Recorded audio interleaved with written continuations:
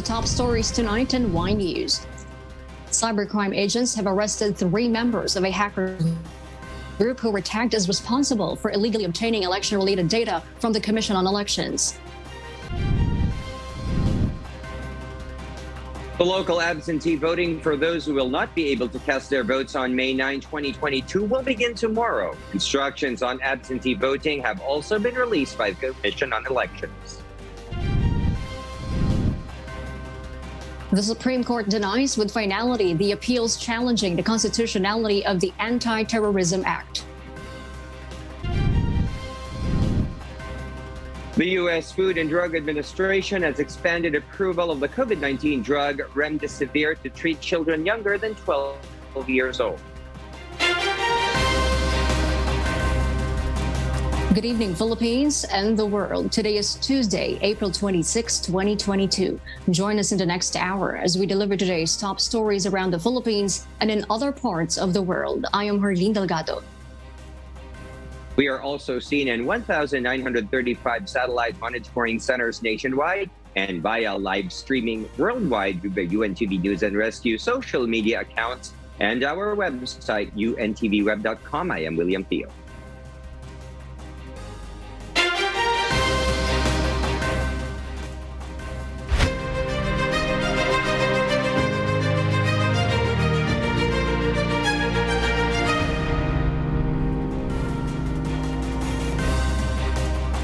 First in the news, authorities arrest 3 suspected hackers who claimed they can breach the outcome of the 2022 elections. Despite this, the authorities assure that the 2022 elections will not be affected by any hacking activities. Asher Cadapan Jr. explains why. The Cybercrime Investigation and Coordinating Center, or CICC, traces the notorious group involved in hacking some government websites, especially the Commission on Elections. On April 24, the agency conducted separate entrapment operations in Laguna and Cavite with the help of the Philippine National Police Anti-Cybercrime Group, or PNP-ACG, after receiving leads. This led to the apprehension of 3 alleged members of ex-SOS Group, including its mastermind Jeffrey Cruz Limpiado, Joel Adalgar Ilagan, and Adrian De Jesus Martin. CICC Executive Director Undersecretary Cesar Mancao II confirms that the group is connected to Ricardo Argana, a former employee of Smartmatic who is currently at large. Argana allegedly downloaded the files of Smartmatic from their office in Laguna and shared it to Limpiado's group. Tinitreaten nga nila ang Smartmatic at Comelec, kung hindi daw sila pansinin, maglalabas sila ng 60 gig data ng Comelec. Labas doon sa 1 tera na nagkaroon sila. At palagi silang nandoon sa dark web na nagkikipag-communicate, talagang nag-insist na kaya nilang i-manipulate ang resulta ng eleksyon at humingi ng bayad. Aside from hacking the Smartmatic system, the suspects have allegedly caused a disruption of the Commission on Elections website, hacking of Dampocor website, credit cards, other online transactions, and local commercial websites. Cases were already filed against the suspects, particularly violations of Cybercrime Prevention Act of 2012. The CICC and PNP-ACG, however, disclosed that the suspects failed to completely hack the Smartmatic due to the multi-level protection set on the system. Itong major group na talagang persistent, visible dun sa dark web, na itong grupo na to nagmamayabang na kaya nila, sa statement lang nila yon na kaya, pero sa kanila back of their minds manloloko lang talaga sila. Hindi nila kaya kahit nagkaroon sila ng access, hanggang 3rd and 4th level lang sila kung sakali man. Control pa rin talaga ng Smartmatic and Comelec. It's really very difficult to access yung system, to cheat the election. Kailangan mong napakaraming involved na tao, and it is next to impossible. I am assuring the public na based dun sa kung paano kami na brief, na talagang very foolproof yung system. The Comelec, on their part, reminds the political candidates of the forthcoming elections to not be deceived by such scam. Yung mga sinasabi ko noon pa na naglipa na sa buong Pilipinas, may naniningil ng 50 million, may naniningil ng 70 million na hindi na raw po mga kampanya, ipahiga-higa na lang yung kandidato, okay na at mananalo na. Huwag po kayong maniwala sa ganon.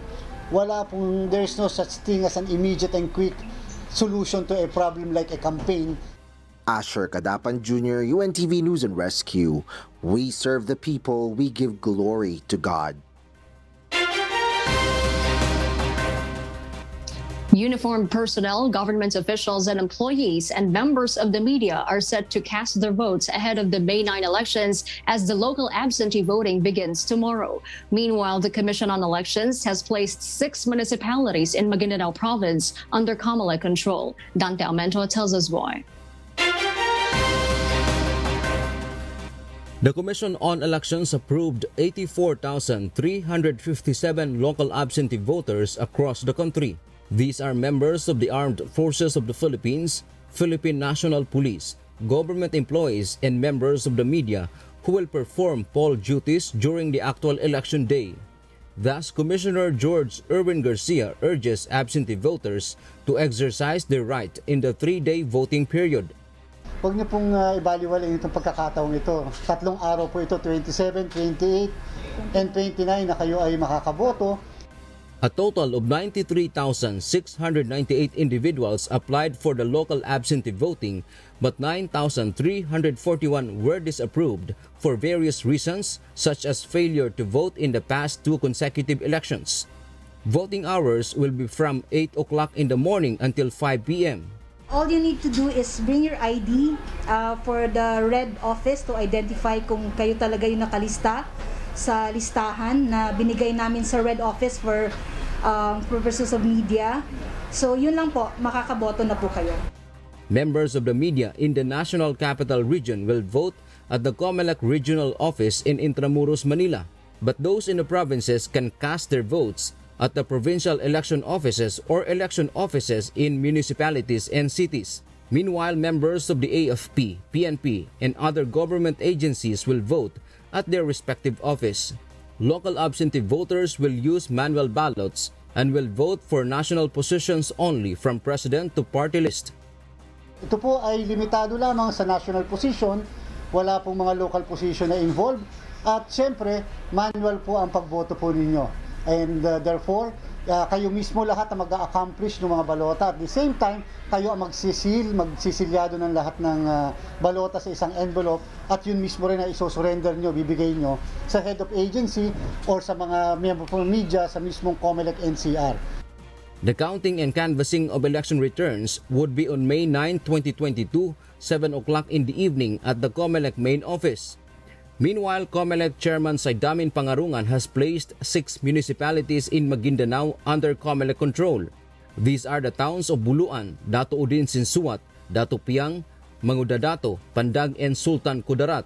The city of Marawi and municipality of Baging, both in Lanao del Sur, were also declared under COMELEC control. Under Resolution number 10757, an area can be placed under COMELEC control if there is current intense political rivalry, incidents of political motivated violence, serious armed threats, among others. Dante Amento, UNTV, News and Rescue. We serve the people. We give glory to God. Meanwhile, the Philippine National Police views that this year's national and local elections will be peaceful than the previous ones. Leah Ilagan explains why. From January 9 to April 24, 2022, the Philippine National Police confirmed 8 election-related incidents. This is lower compared to the previous elections in 2019 and 2016. The 8 validated election-related incidents include shooting incidents, grave threat, and physical injury that were reported in Regions 1, 3, 9, 10, and Cordillera.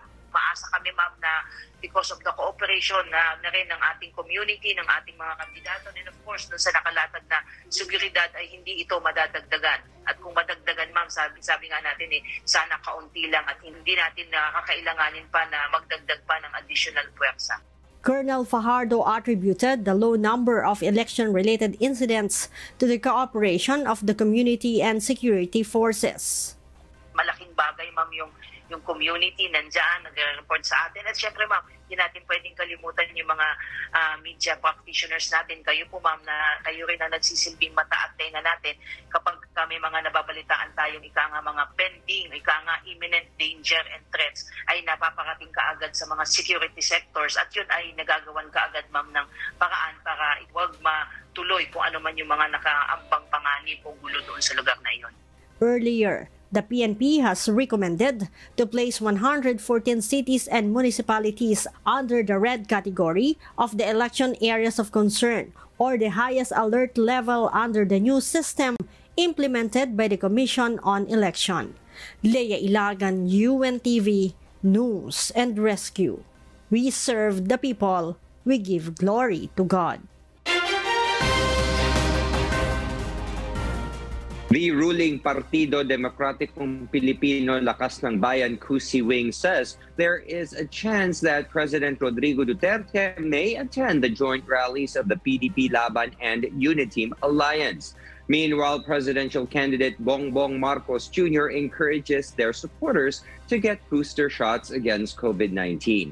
Nel Maribuhok will tell us why live. Yes, Nel, good evening. Go ahead. Good evening, Will. The PDP Laban Kusi faction has announced that the political party of President Rodrigo Duterte and the unity of Ferdinand Bongbong Marcos Jr. and Davao City Mayor Sara Duterte Carpio will soon unite in campaign rallies.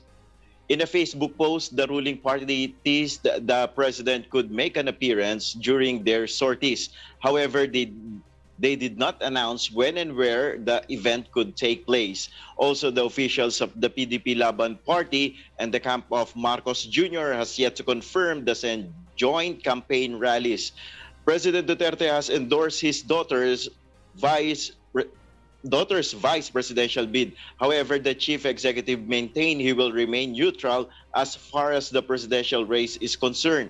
Meanwhile, the BBM Sara Uniteam returned to Mindanao for their campaign rally. Marcos Jr. addresses the crowd in Lanao del Norte and urged them to get booster shots against COVID-19. Alam naman po natin na tayo ngayon ay maraming hinaharap na problema. Nasa krisis pa rin tayo ng pandemya at mukhang hindi pa matapos-tapos dahil meron na namang bumabalik na sinasabi, kaya papayuhan ko rin po kayo. Kayong mga qualified na magpa-booster shot na kayo.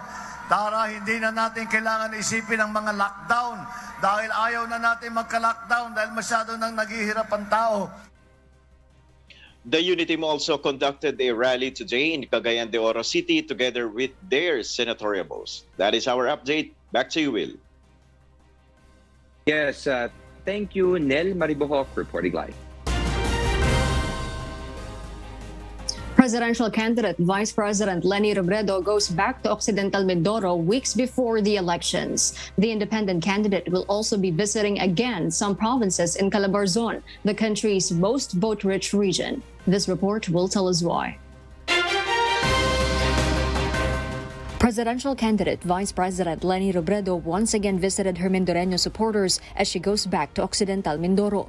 The Leni Kiko team first visited the province on April 6 as part of the campaign trail. There, she vowed to Mindoreños to address the high electricity costs and power interruptions. She also made a commitment to invest on improving internet connectivity under her administration should she win the presidency. Robredo was supposed to attend a campaign rally of gubernatorial candidate Ace Durano and Cebu Vice Governor Hilario Junjun Davide in Talisay City, Cebu this afternoon but got cancelled. In a Facebook post on Monday night, Davide apologized to supporters of Robredo as she won't be able to attend following the announcement of support of Durano's party Partido Pilipino sa Pagbabago to presidential candidate Bongbong Marcos. The Leni Kiko team will be visiting the province of Bulacan tomorrow. Robredo is also set to visit once again the vote-rich provinces of Laguna, Batangas, and Cavite this week. Jorlene Delgado, UNTV News and Rescue. We serve the people. We give glory to God.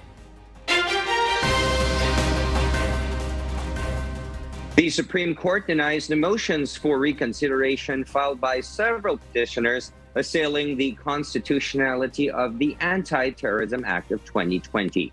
Dante Amento tells us why live. Yes, Dante, go ahead. Good evening, William. The High Court has upheld its decision promulgated last December 7, 2021 to declare Republic Act 11479 or the Anti-Terrorism Act of 2020 as constitutional. Only two parts of the provisions of the law were struck down for vagueness. In an advisory release today, the Supreme Court denied with finality the 6 motions for reconsideration filed by the petitioners due to lack of substantial issues and arguments.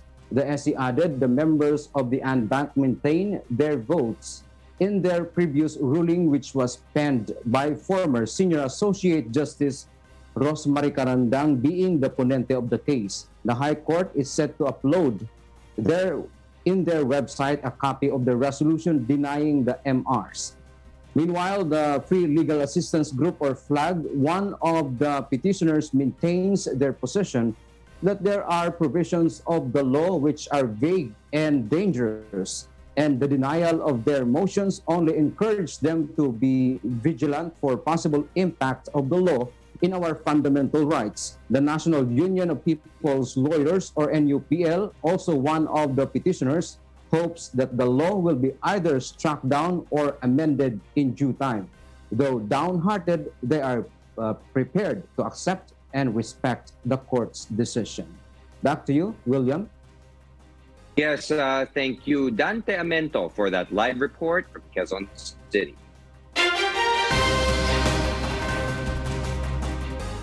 The OCTA research team warns that a resurgence of COVID-19 cases in the Philippines can happen anytime. However, this can be preventable as well as manageable. Aiko Miguel reports why. COVID-19 infections in the Philippines could hit 5,000 to 10,000 daily. This may happen once new Omicron subvariants and sublineages enter the country. OCTA Research Fellow Professor Guido David said the Philippines' COVID-19 situation is similar to South Africa and India. They have experienced a spike in cases in a span of 1 week due to Omicron subvariants and the sublineage BA.2. However, Professor Guido said the resurgence will not be as serious compared to the last few months when Omicron variant of concern hit the Philippines. Hindi natin nakikita na baka maging kasing taas ng naging surge natin yung January. Pero at the same time, itong surge sa South Africa at sa India, bago pa lang sila. So minamonitor pa natin. Kasi kung maging mataas sila, magiging concerned din tayo dahil baka maging ganyan din yung mangyayari sa Philippines. Siguro mga 5,000 cases per day, tatas pa rin po, tumaas tayo 5,000 or even 10,000 cases per day. So far, hindi pa naman natin nakikita na baka umabot ng kasing lala nung January. OCTA Research Fellow Professor Ranjit Rai also said they are not recommending the implementation of a new strict lockdown in the country. We're trying to provide data to say that there is a possibility of an uptick and maybe a surge. Wala akong recommendation ng OCTA to lockdown. What may happen in the next few weeks is manageable po given our existing capabilities. The group reminds the public to continue to adhere to safety and health protocols against COVID-19, especially by wearing face masks. OCTA also emphasized the importance of ramping up the booster vaccination coverage in the country to prevent further transmission and emergence of new COVID-19 variants. Aiko Miguel, UNTV News and Rescue. We serve the people, we give glory to God. Several local government units in Metro Manila started giving its residents their second COVID-19 booster shot after the Food and Drug Administration and the Department of Health gave the green light for its administration to immunocompromised individuals. JP Duñez reports. Immunocompromised individuals queue for their second booster shots in different vaccination sites in Metro Manila. In San Juan City, 300 individuals with underlying conditions were given their fourth shot. Ako nag-maintenance po, pero tinuloy ko pa rin, first, second ko. So, sinasabi ko naman sa mga kasama ko na magpabakuna kayo, walang masama mangyayari. At alam na mga doktor yan. Hindi naman tayo papayuhan ng doktor na kung masama yan, hindi ba? Kaya lang, may mga yung tao may mga sakit na, natatakot. Pero hindi pa rin kayo dapat matakot kasi meron naman tayong doktor na mag-examine kung sakali hindi tayo po pwede. Ay talagang gusto ko. Wala nagpimilit sa akin. Dahil alam kong yan for the good of my health. Kaya kahit bigyan kami ng every 3 months, punta ako dito. Magpapabooster ako. San Juan LGU admits that convincing residents to get the second booster dose will be quite challenging as the public becomes complacent due to the easing of restrictions. The city aims to maximize their house-to-house and drive-through vaccination to double the number of those who will get boosted with COVID-19 vaccines. Ito nga po, second booster shot na.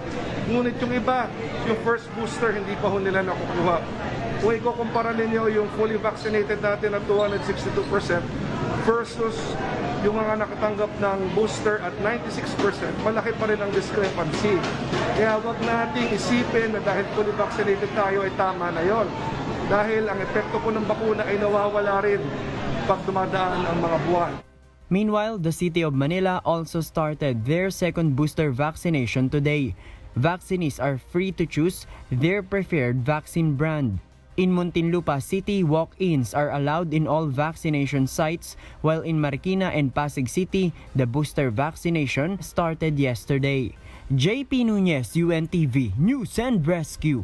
We serve the people, we give glory to God.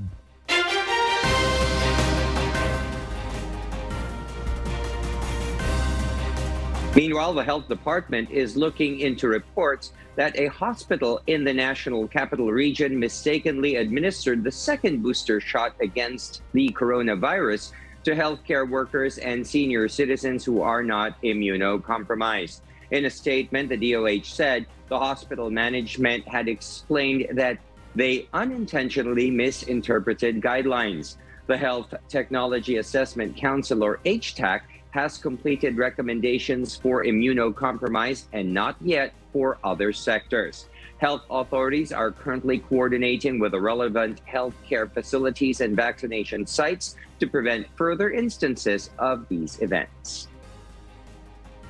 Medyo na-mix up sila doon sa FDA at saka yung lumabas na guidelines na nabigyan na rin yung health workers na kahit hindi immunocompromised. Of course, na-remind lang sila na they have to stick to the guidelines, and after that naman hininto na nila. After easing travel restrictions, the number of international arrivals in the Philippines have reached more than 300,000, according to the Department of Tourism. Aileen Ceruda reports. The tourism industry is slowly recovering from the difficulties faced amid the COVID-19 pandemic. From February 10 to April 25, na-surpass na natin yung 300,000 mark. We received about 313,050 international arrivals. Based on the data of the Tourism Department, most foreign tourists came from the United States, Canada, and South Korea. Aside from international arrivals, domestic trips also increased. DOT Secretary Bernadette Romulo Puyat explains there are revenge travels where families go on vacation after almost 2 years of staying at home. After 2 years, ngayon lang talaga sila lumalabas. Alam mo naman, Filipinos, we really travel as a family. And ang maganda pa dito, hindi lamang buong pamilya, they stay longer. So dati, kunyari, weekend lang, minsan 1 week na sila nagsistay so they can spend time with their family. Even though the number of international and domestic trips are increasing, they have not yet reached the number of arrivals before the pandemic. Based on the Tourism Department, 8 million foreign tourists arrived before the pandemic, while around 100 million domestic trips were recorded in 2019. Despite lesser restrictions and low COVID-19 cases, Secretary Puyat said the department continues to coordinate with the Department of the Interior and local government to monitor the strict compliance of the health and safety protocols. Pagdating sa accommodation establishments, mga hotels, mga resorts, kahit kahit mabuhay accommodation, we are very strict na dapat sumusunod sa health and safety guidelines na ginawa ng Department of Tourism together with the Department of Health. The department also warns they will issue show-cause orders to establishments violating any implemented guidelines. The DOT also reminds the public to continue adhering to the minimum health and safety protocols to avoid the spread of COVID-19. Eileen Cerudo, UNTV News and Rescue. We serve the people. We give glory to God. And for the news abroad, the U.S. Food and Drug Administration expanded the approval of the COVID-19 treatment Veklury or remdesivir to include pediatric patients as young as 28 days of age and older, weighing at least 3 kilograms with positive results of direct SARS-CoV-2 viral testing. To be eligible for the treatment, FDA said children must be hospitalized or have mild to moderate COVID-19 symptoms and are high at risk for progression to severe COVID-19, even if they are not hospitalized. This is by far the first approved COVID-19 treatment for children less than 12 years of age. As a result of today's approval action, the agency also revoked the emergency use authorization for remdesivir that previously covered the pediatric population. Before, remdesivir was only approved to treat certain adults and pediatric patients with COVID-19. Russia continues to advance towards central and western Ukraine, destroying almost 60 targets in its latest strike. Iya De Vera will tell us why live. Good evening, Iya. Good evening, LC. Russia attacked multiple railway stations and fuel installations in west and central Ukraine from unleashing more weaponry for the war supplied by Ukraine's western allies. According to the head of Ukraine's state railway, 5 stations were hit with 1 worker deceased. Western city Lviv and central Vinnytsia region, where most Ukrainians have fled, were also bombarded, killing at least 5 people and destroying several fuel depots there. Moscow stated that they will now advance to capture Donbas, a Russian-speaking industrial region in the east of Ukraine. Meanwhile, a joint investigation team will be joined by the International Criminal Court's chief prosecutor to investigate the alleged war crimes committed by Russia in Ukraine.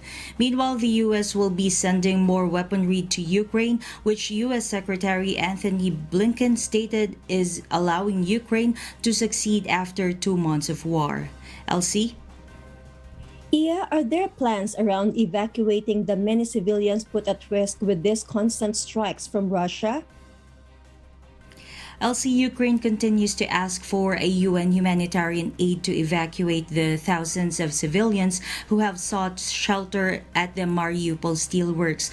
Russia is said to have offered to open a humanitarian corridor for them to leave, but for now, Ukraine has assessed this route to be unsafe. Back to you, LC. Thank you, Iya De Vera, for that live report.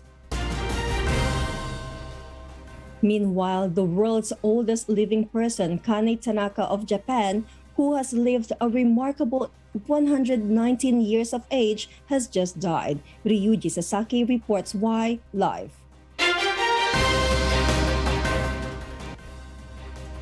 Yes, Ryuji? Good evening, Elsie.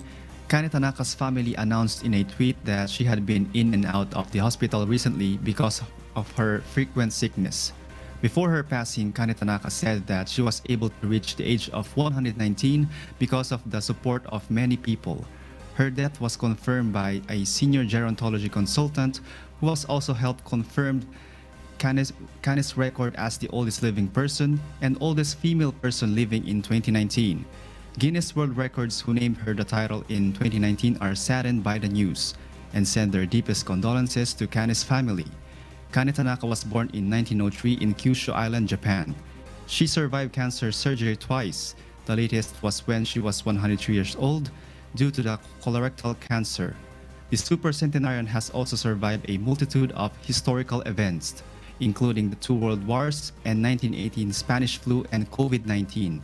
She was selected as one of the torchbearers for the Tokyo 2020 Olympics, but was called off due to the coronavirus. Also in that same year, her great-granddaughter set up a Twitter account to celebrate Kana's life as a super centenarian. Her last years were spent eating sweets, doing math, and remaining positively curious, according to her family. Elsie? Thank you, Ryuji Sasaki, for that live report. And those are the reasons behind the news in other parts of the globe. I am Elsie Marcos, live from Auckland, New Zealand. Good evening.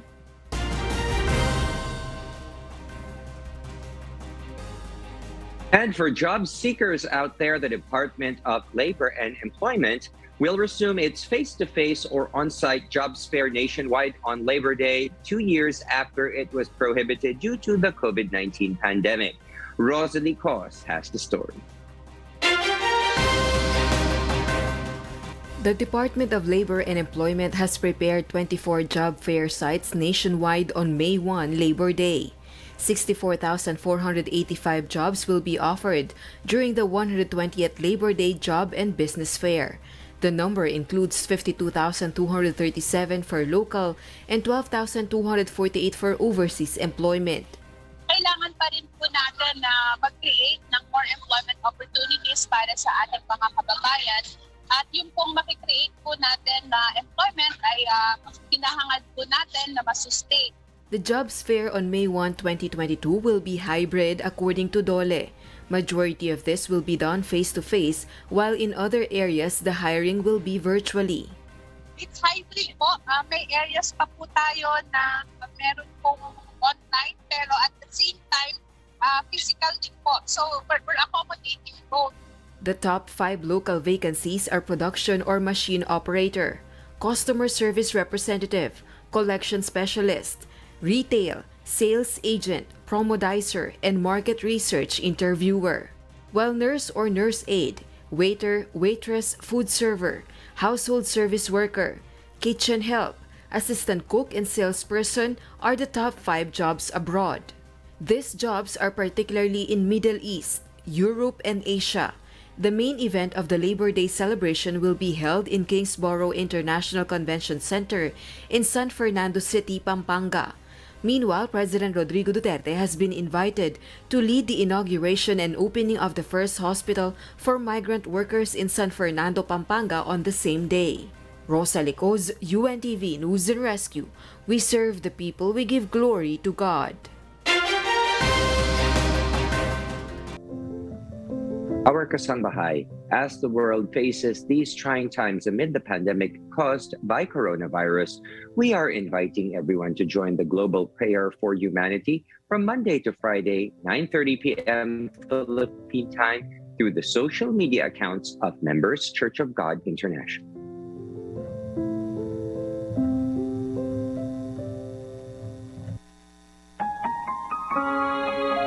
And before we close, we will leave you with a word, giving glory to God. From the book of Ephesians, chapter 5, verse 17, it says, "Wherefore be ye not unwise, but understanding what the will of the Lord is."